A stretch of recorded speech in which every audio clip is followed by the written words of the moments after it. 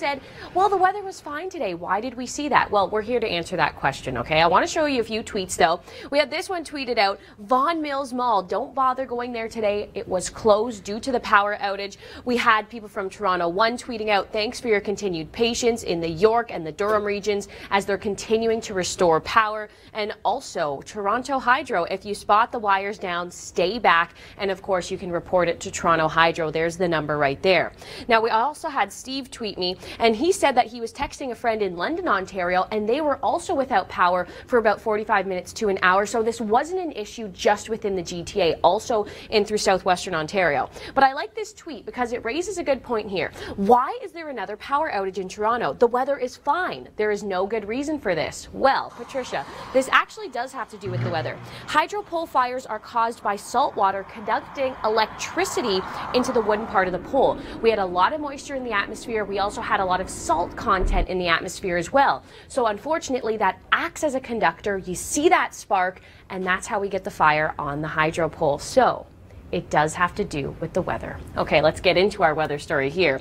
We see snow up to the north. That's all clearing out. If you are traveling up through Ottawa, notice there are some freezing rain warnings in place, looking for some very slick conditions. But living in the GTA, if you're staying in the GTA for March break for Sunday and through Monday, this warm front, it's going to be your friend. It's really bumping up some of the temperatures. You can see the snow that all stays to the north, some mixing along the 401, so do be cautious for that. Now, I want you to stay with us because we have more on your March break forecast. It's all coming up. The salt essentially acts as a conductor of this electricity, sparking it. It falls onto the wood poles. Yeah, and that's how we get some of those fires, some of those big fires that have brought down some of the hydro lines. Lots of people dealt with power outages throughout the day on Saturday in the GTA.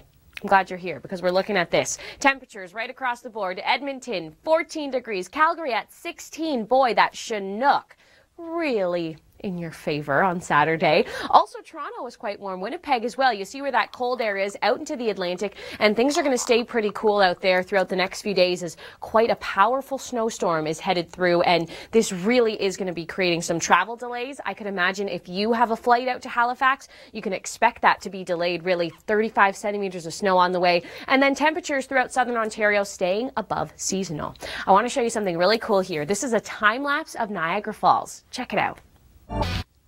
Yeah, do not recommend trying that, but awesome stuff there. And you know what? If you have a time-lapse video, if this is something you like to do, you can upload it to upload.theweathernetwork.com, and we feature a new time-lapse every Tuesday right here on our channel. Okay, it's March break. Maybe you want to head to Niagara Falls. The weather is looking very nice, so let's highlight a few places here within the GTA. Look at this. Hamilton, 8 degrees on Monday. That is probably going to be the best day of March break if you're looking for those spring-like temperatures.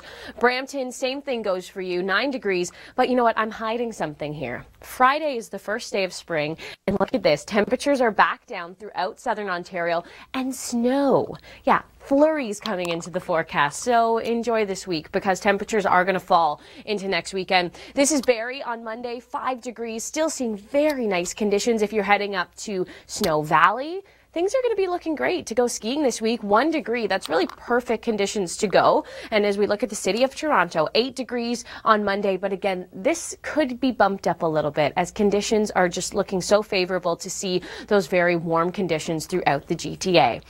Okay, I want you to stay with us because this snowstorm has nothing on Cyclone Pam.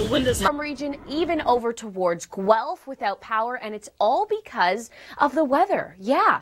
Salt in the atmosphere. We're going to explain why that happens coming up throughout the show, and I'll also show you some tweets as well. Rachel Schoutsen here with you. I'm glad you're here with us. Have a look at the city of Toronto. Some daytime highs on Saturday.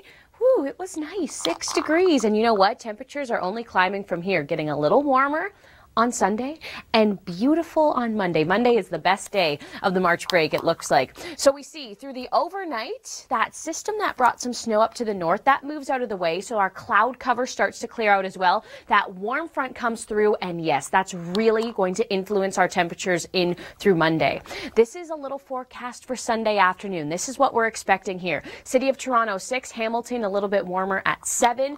But as we look at Monday, that's really when the temperatures are looking to be very above seasonal. Sunday afternoon, a little bit of a wider shot here. Maybe you're traveling up to Barrie, 4 degrees into cottage country. It's going to look quite similar to this as well. We're seeing a lot of that snow starting to melt. Yeah, doesn't the landscape look a lot different out there? It really does. So when we look at these temperatures like this, 3 degrees, 2 degrees, that's just about seasonal. So when we look at 6 for Toronto, we're starting to get into a little bit of a treat. Okay, our storm hunters, they're starting off a new season, but have a look at this. Top 5 storm hunter moments. Yes, it's time for it, the weather selfie. Every weekend, we ask you to send us a video talking about your weather. Do you love it? Do you hate it? Are you excited for spring? Yeah, the first day of spring is on Friday, so we feature you here on the Weather Network. So let me show you Amelia and Aurora from Mississauga, Ontario. Both of them liking the cold. Really, guys? We're finally getting into those nicer temperatures. But hey, if you like the cold, I'll tell you, it is coming back into play for next weekend. Look at that high on Friday. That's the first day of spring, officially. -1 is the high for Mississauga. But look, this is your personalized forecast. I know a lot of kids in Mississauga on March break this week. Look at that. Monday, that's the sweet spot right there, 9 degrees in Mississauga. So, of course, if you want to be on the Weather Network, we air the weather selfie every Saturday, every Sunday.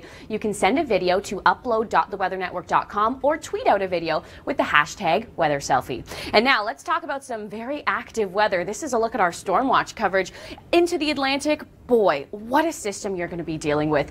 This really could be one of the biggest winter storms of the season. When we look at the track of this low, it really is perfectly putting Halifax, Charlottetown, even the Fundy Shores in some of the highest snowfall totals. This is the northwest section of the low, and essentially that's where the greatest precipitation falls. So we talk about 40 centimeters of snow. Yeah, that could be in your backyard. This low is really intensifying overnight tonight and then in through Sunday morning. We will have full coverage on this. Nathan Coleman, he'll be live on the ground. And then this is also going to be a story Sunday night and into Monday for Newfoundland. I'll show you where the snow is today, though, Saturday. This is out in Sault Ste. Marie. And this snow, it just continued to push through, and it's going to merge with a Gulf low, and that's what's bringing such intense moisture out into the Atlantic. So we can see Sunday, a very stormy day out in the Atlantic. But hey, look at this, high pressure in place over Winnipeg, perfect for the golfers. Check this out. What a way to welcome in spring. I'll be back with your full national forecast starting at 11 p.m. Eastern Time.